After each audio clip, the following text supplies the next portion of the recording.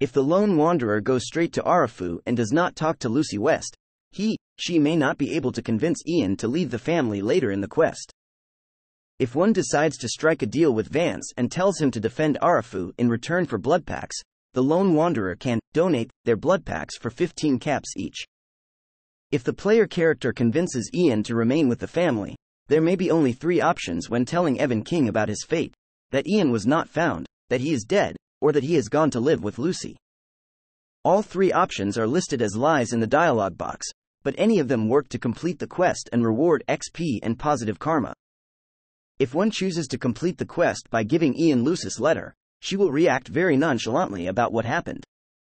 She even says, "I almost forgot about it," even though if one earlier told her about her parents' death and missing brother, she worriedly said, "I've got to know if he's still alive." If one leaves Ian with the family, the letter will still be in one's inventory. The letter cannot be given back to her, although if one speaks to her before completing the quest by speaking with Evan King, one can give Lucy some information as to Ian's fate. Upon leaving Ian with the family and finish the quest, one can still give Lucy's letter to Ian. He will like the letter, but he will not leave the family. Lucy will thank the player character. Killing any resident of Arafu will automatically fail the quest. Ian cannot actually go live with Lucy in Megaton.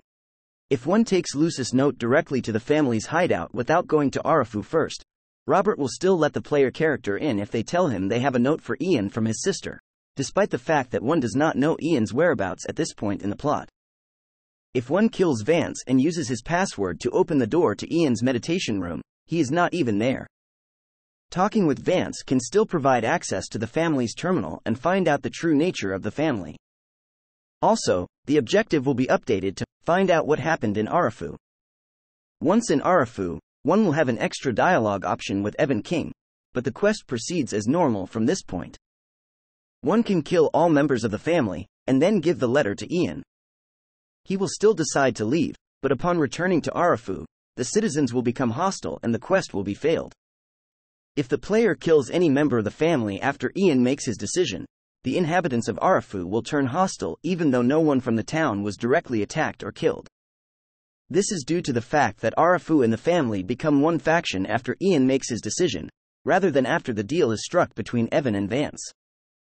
If the player attacks the family instead of talking to them initially, this can be a problem if Robert is not killed before speaking with Ian.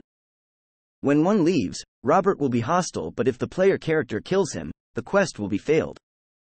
If one kills all residents of Arafu, the quest will also fail.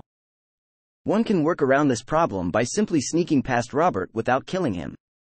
If one returns to Lucy after discovering the bodies of her parents but before visiting the family, one will be able to tell her about the deaths of her parents, and she will ask one to find out what happened to Ian. If the player character chooses not to tell her before speaking to Ian, they will never get to tell her, and upon returning to her later one will only be able to tell her that the letter has been delivered to Ian. If the player character does tell her that her parents are dead, they will be rewarded later with an additional string of dialogue, following the string in which she says she almost forgot about the letter, in which she thanks the player character properly. If one completes the quest in favor of Ian returning to Arafu using the speech check and Vance defending Arafu while using blood packs, one can deliver the message to Ian at his parents' home after completing the quest by speaking with King.